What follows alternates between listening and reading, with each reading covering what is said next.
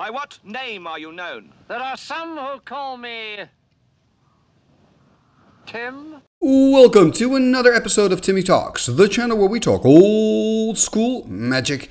And today we are back at the Fallen Empires Constructed Tournament, and this is match number 4 of my deck, the Unlikely Alliance, in the group stage. This is the final match. I'm playing against Baron Nick. Maybe you know him. He has a YouTube channel himself. I'll put a link below in the description. You can click on it. It'll take you to his channel. It's pretty entertaining. It's all about old school. So if you're into that, you probably are if you're watching this video. It's worth a visit. He's playing with a mono black deck called Thrull Uprising, and it's a really interesting matchup because I need to win this to advance to the top 8. But guess what? So does Baron Nick. So if Baron Nick wins this one, he advances to the top 8.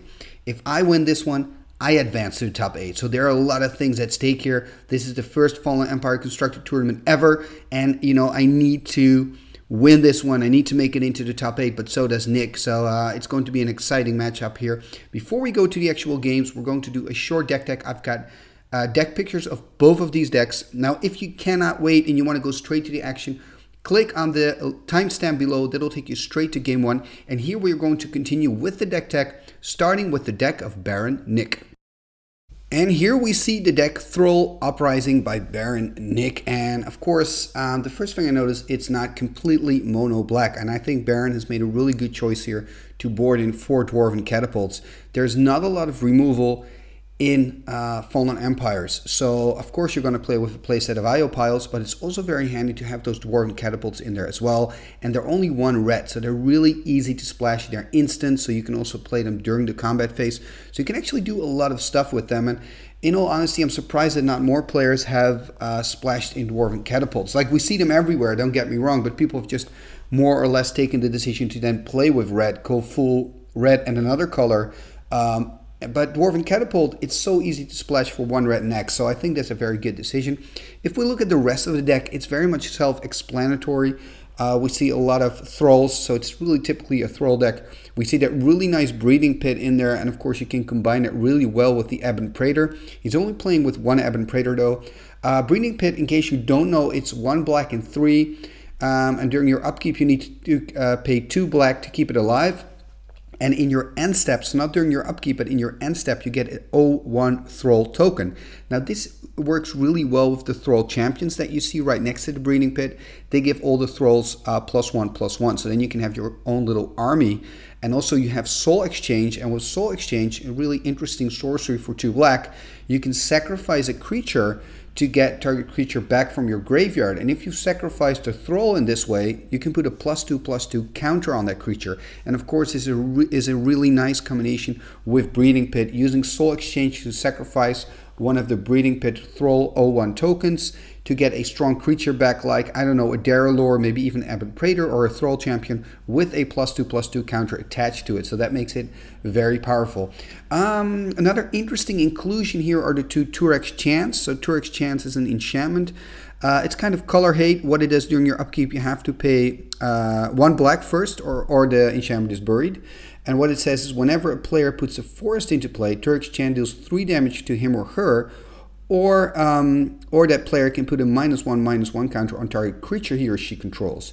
So in other words, it's obvious Baron Nick is really expecting a lot of green decks.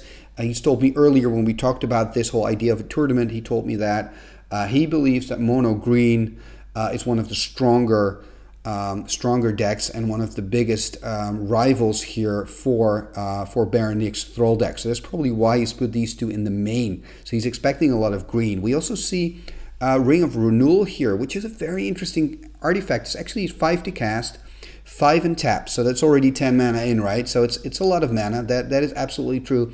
But I think it's worth it because what it does, you tap it, then it says discard a card, and then put 2 cards in your hand. But the thing is, if your hand is empty, you don't have to discard a card. Another thing is, if you are stuck with lands, this is also an ideal way to get rid of your lands and to draw more fuel and to get the action going. So actually, Ring of Renewal is a really good card, especially since most of these games, when you play Fallen Empire only, there are a lot of standstill situations where you'll have a lot of time, probably. So the Ring of Renewal is this kind of mid-game, late-game tool that you can use to kind of drag your victory over the line, to fuel your hand, to get those cards that you need to keep the pressure on.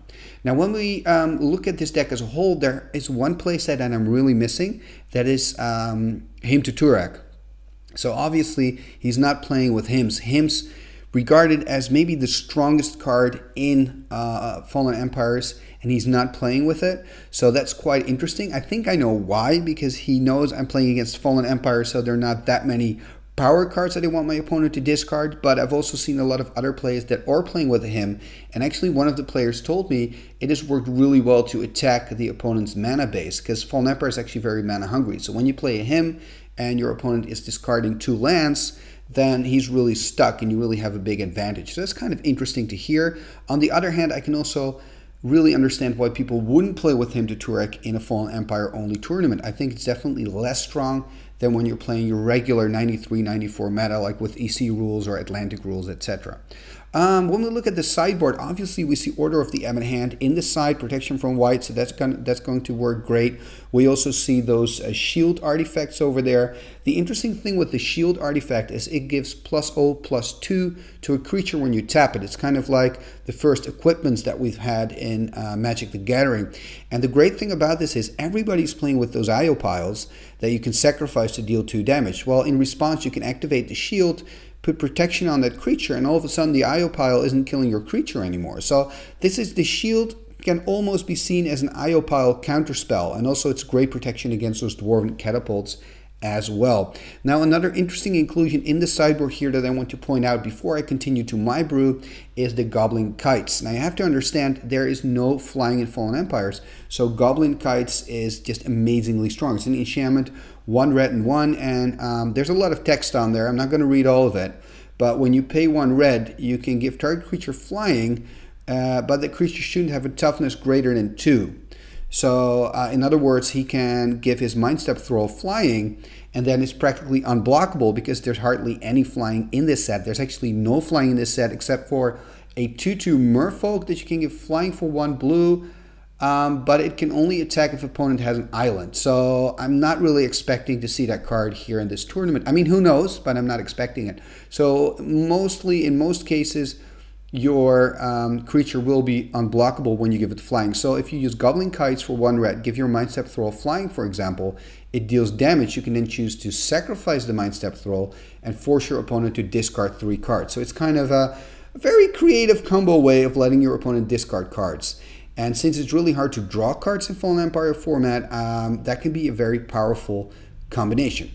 Okay, so this is the deck of Baron Nick. Let me know in the comments below what you think of this deck, and if you would play with Thrulls, what kind of deck would you build? Would you copy this, or would you make any changes? Curious to hear from you. Now let's continue to my brew. Here we have the Unlikely Alliance deck again. So this is game number 4 for me in the group stages. Now, if you want to have a really extensive explanation of this deck, all the ins and outs, what you can do is you can click on the link that's appearing right now. That'll take you back to game 1 where I give a very extensive deck tech. For now, I'm just going to quickly go through this for the people that maybe haven't seen this deck before. So as you can see, it's blue, black, and red. And basically what I want to do is I want to get Homarid Spawning Bat out, which is an enchantment for 2 blue. And for 2 blue and 1, I can sack a blue creature, and I get 1/1 Homarid tokens equal to the casting cost of the creature. To give you an example, a Homarid Warrior is 1 blue and 4 to cast.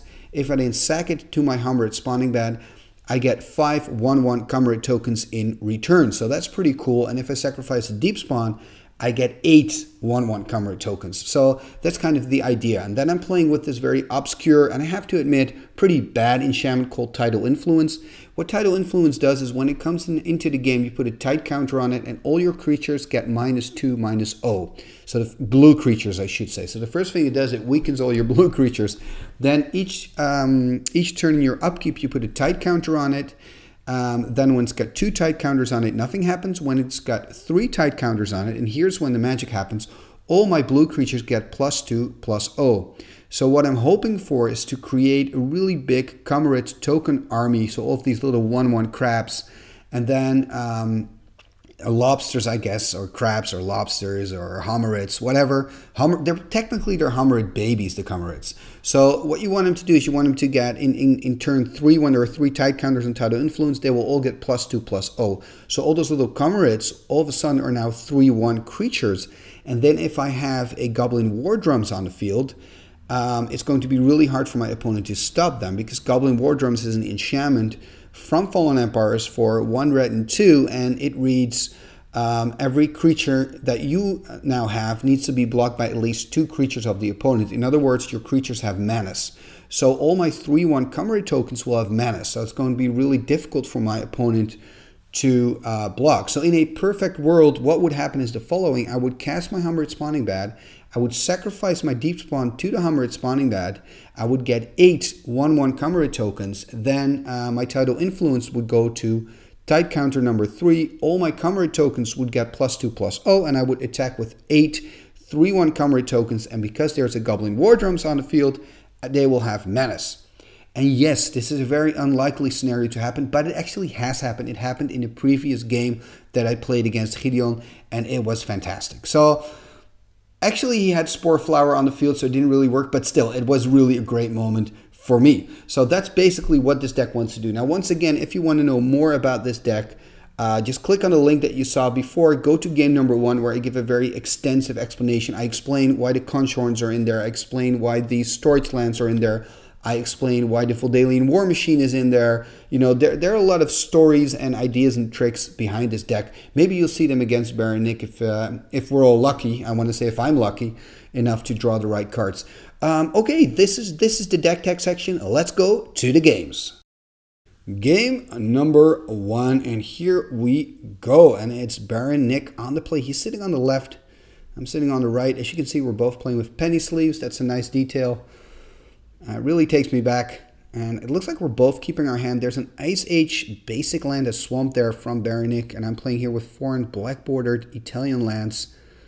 And they have the old tap symbol, the T. And there's a second swamp here from Baron Nick, tapping, bringing a mountain into play, playing the IO pile. So that's this artifact. 1 tap and sack, 2 damage to any target. It's one of the strongest pieces of removal in Fallen Empires. This is an interesting card here, Armor Thrull by Baron Nick. It's a 1/3 creature. You can tap to sack it, and it puts a +1/+2 counter on another creature. So it's very good defense against the IO pile. And there's my second mountain. No blue mana for me. I think that's a bit of a problem. And there's a Mindstep Thrull. And now we have an interesting situation. I can sack my IO pile to try to kill the Mindstep Thrull because it's a 2/2. But if I do, Baron Nick can actually sacrifice his Armor Thrull. And this is interesting. I'm choosing not to use my IO pile on the Mindstep Thrull because the Armor Thrull was tapped if you can still follow it. Instead, I choose to cast the Darrellor, a 4/4 creature, and also a Thrull. Another Mindstep Thrull here by Baron, and he's passing turn for now. And this is interesting. What am I going to do? I think it's important here to keep 1 mana untapped to use the IO pile if he decides to attack with all of his creatures. Look at that, another IO pile. And let's see, what I can do now is use one of the IO piles to try to kill a Mindstep Thrull, and then maybe Baron Nick is going to respond by using his Armor Thrull, giving a +1/+2 counter on there, and then using my other IO pile to finish him off. I think that's exactly what I'm doing. I'm now sending 2 damage to a Mindstep Thrull, and now Baron Nick has to decide what he's going to do. So he's going to sack it, and that means it's now a 3/4 creature, and then you use the other IO pile to kill it. So basically, I've used 2 IO piles to kill 2 creatures, and that's exactly what I want to do. The difficult thing here is if I decide to attack, so I guess I have another blocker then maybe to deal with the Mindstep Thrull. Because remember, the Mindstep Thrull, when it deals damage, Baron Nick can choose to sacrifice it to make me discard 3 cards. So this is an interesting choice that I'm making. I'm saying, you know what? Attack me. I don't care. So there are a few scenarios here. Maybe I have a Dwarven Catapult. And yes, I have a Dwarven Catapult here to take care of the Mindstep Thrull. So that was a bit risky of me, because if Baron Nick would have played another creature before combat, then I would have been in big problem. I would have had a big problem, sorry, but I'm now realizing in response I can actually simply cast Dwarven Catapult unresponsive casting. So I was actually pretty fine here.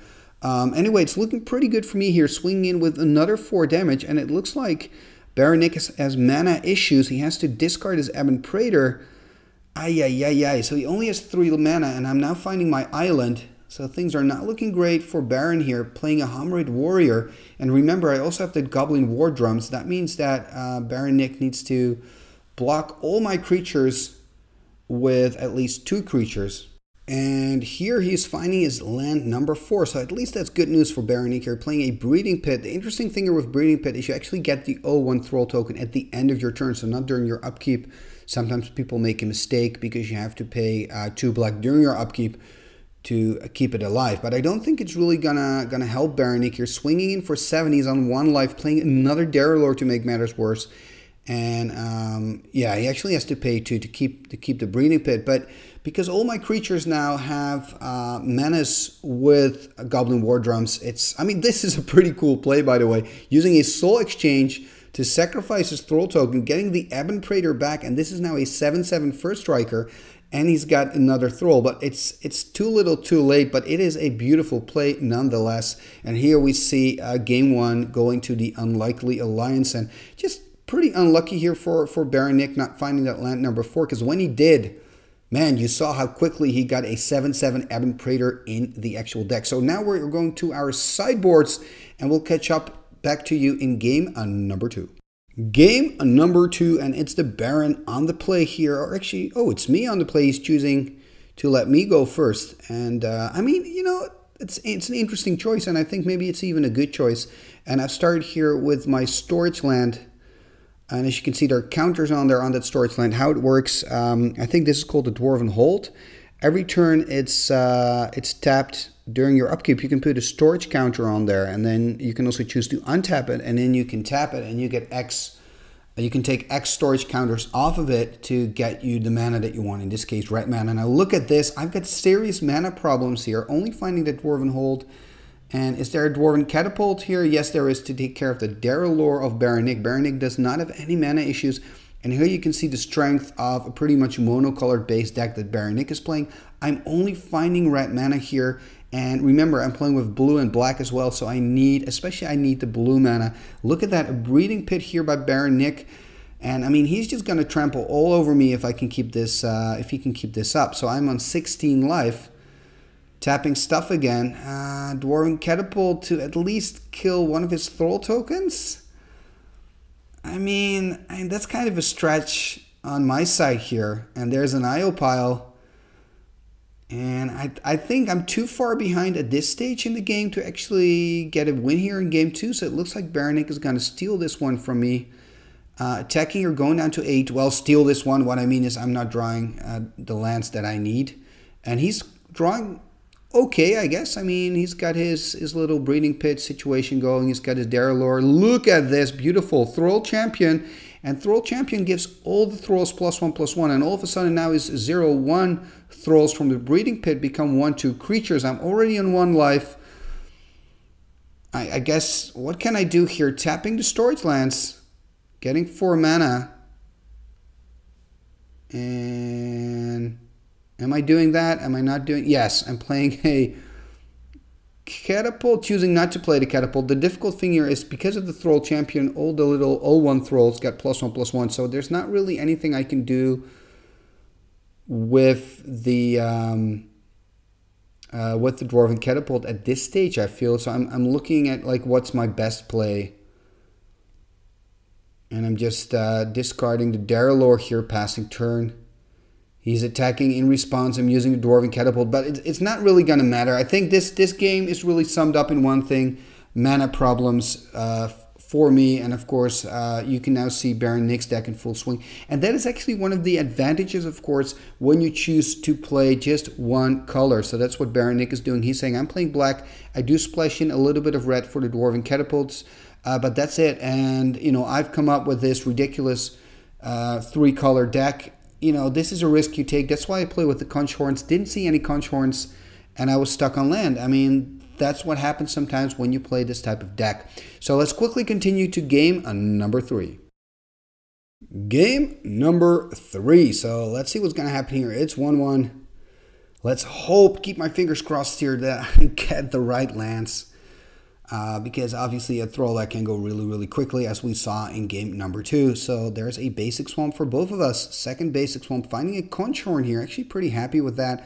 That will hopefully allow me to find the right lands. There's a Goblin Kites, probably coming in from the sideboard here from Baron Nick. Drawing 2 cards here with the Conch Horn, having to put 1 back on top. Playing a Sand Silos, the storage land. There's a Mind Step Thrull. Ay, ay, ay, ay, ay. And there's, of course, the combo as well. He can give the Mind Step Thrull flying. And remember, when it's unblocked, he can sacrifice it to let me discard 3 cards. I'm already getting the cards out here. He's attacking. So this is a great start from Baron, actually. And I really need an IO pile. So he's choosing not to sacrifice it. He's giving me a chance. He says, you know what, I just want to deal damage for now, bringing you down to 18. So he's taking a little bit of a risk. A double IO pile here. Yeah, look at that. Untapping the sand silos. Because I'm feeling the pressure here. And will we see... Okay, tapping 3 here. Playing the Feudalian War Machine, an 0-4 Merfolk Wool. A defender, I guess you say these days. And I can tap a Merfolk to kind of get into the Feudalian War Machine. And then I can choose, or I can let it attack as an 0-4, or I can give it +1/+2. And now he's attacking again. Again, I'm showing... He's given it flying, by the way, with the Goblin Kites. And now he's forcing me to discard Tidal Influence, a Deep Spawn, and a basic Swamp. So that's actually pretty much okay. I guess I'm pretty lucky with that. And there's another Mind Step Thrull. Man, how much more discard can I take? I guess I just have to play out my hand as fast as I can here. Playing an IO pile, at least that's a nice weapon against that last Mind Step Thrull there. And I guess we're having a little bit of a discussion about this, like what's the right thing to do here. I really do like to see this, again, the Goblin Kites and the Mind Step Thrull combo. It's really cool. He's basically, this Mind Step Thrull is going on this Raggedy Ornithopter made by the Goblin Kite itself, which looks like a Raggedy Ornithopter. He goes in there, flies over my Feudalian War Machine wall, and then forces me to discard cards. It's just a really funny scene. And it looks like he's really in the tank here. He's thinking, what can I do? Tapping 4, and there's the Breeding Pit again. I think Breeding Pit is making a really good impression on me so far. Just getting those tokens. And remember, there is no enchantment removal in Fallen Empires. Another IO pile from my side. I guess I'm maybe saving up for a huge Deep Spawn. The problem is here, if Baron Nick can get enough mana to, and he can get a Thrull champion, I mean, a lot of problems for me. Playing a Soul Exchange, bringing back a Mind Step Thrull with a +2/+2 counter because he used a Thrull on the Soul Exchange. Again, another really nice combo here from Baron Nick using the Breeding Pit Soul Exchange combo. So that means he now has a 4/4 Mind Step Thrull. That's just crazy. So he can now just, I mean, it has Summoning Sickness now, but next turn he can attack and he can just, kill my Feudalian War Machine because it's an 0-4. There is, oh, interesting, the Homarid Spawning Bed.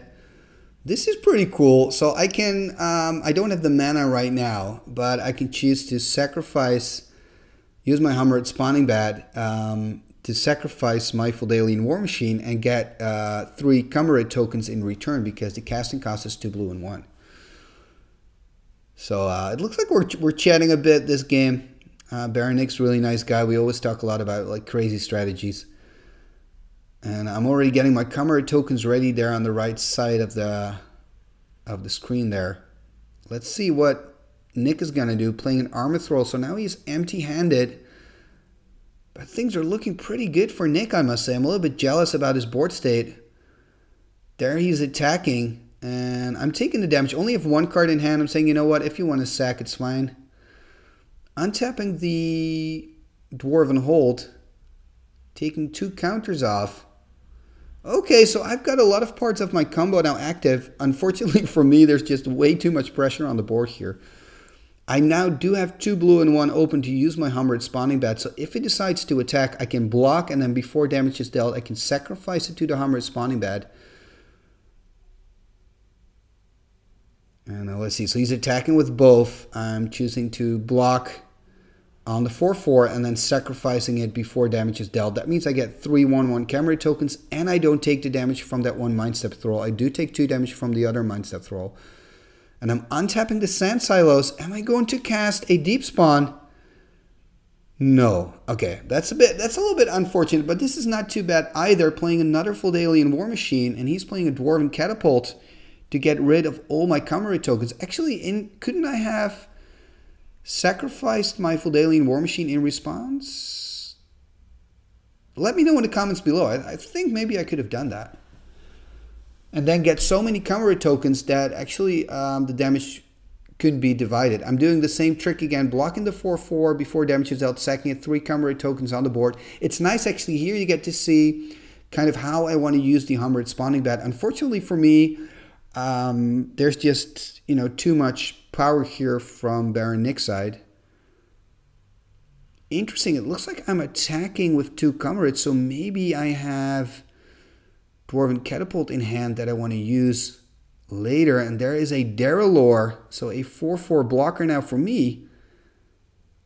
Again, a Dwarven Catapult. Those Dwarven Catapults are really breaking me up right now.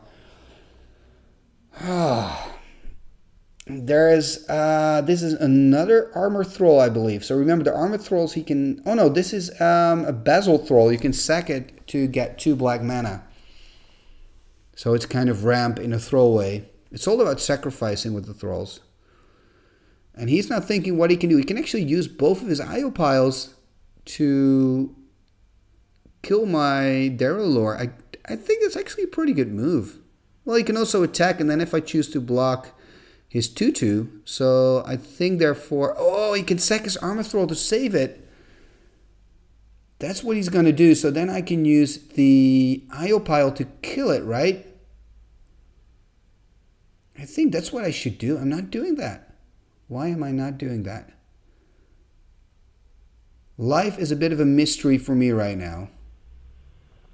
But I'm choosing... I think I should have used my IO pile there. That's a mistake from my part. And now it looks like Baron Nick is going to win the game. Look at that. Thrull champion. Bam. I'm just going to use my IO piles because why not, to kill the Thrull champion. And then am I still alive? No. Too bad. I felt like there were a few moments in this game number 3. First of all, very well played by Baron Nick with a lot. Really nice to see his deck with all the synergies with Goblin Kites, you know, Thrull champion and those kind of cards.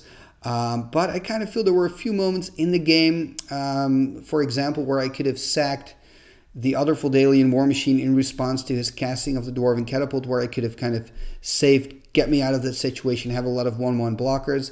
Also, I should have used that second IO pile when I did that Darylor block on his 4/4 Mindstep Thrull. But hey, I think when you look at the whole game 3, I still would have lost, but you never know, you know. And if you can get an extra turn or 1 or 2, maybe you can swing the game around. You never know.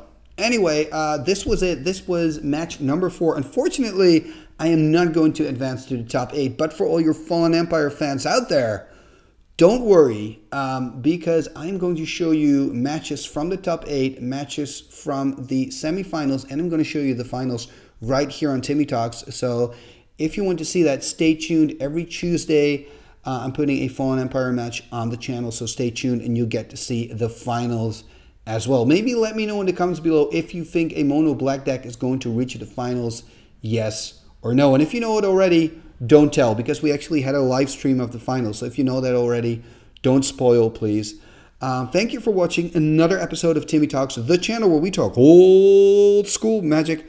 If you want to support us, sub if you're not a subscriber yet, but you probably are. Also, thank you for watching this without an ad blocker. That really helps a lot as well. Leave a comment, leave a like, share this content on your socials if you love it. You know, help me, help the channel grow. Also, you can become a Patreon, so you can join us on Patreon. This was actually a Patreon organized tournament. So if you're a patron of the channel, you could have joined this tournament. So maybe that's nice to know. So check out, you can already join from $1 a month if you can miss it. So have a look on the page and see what you get if you become a patron of Timmy Talks. Talking about patrons, let's go to the end scroll and let's check out all the patrons of Timmy Talks. What shall we do with the drunken sailor? What shall we do with the drunken sailor? What shall we do with the drunken sailor? Early in the morning, way hey and up she rises, way hey and up she rises, way hey and up she rises. Early in the morning, putting in the longboat until he's sober, putting in the longboat until he's sober, putting in the longboat until he's sober. Early in the morning, way hey and up she rises, way hey and up she rises. Way, hey,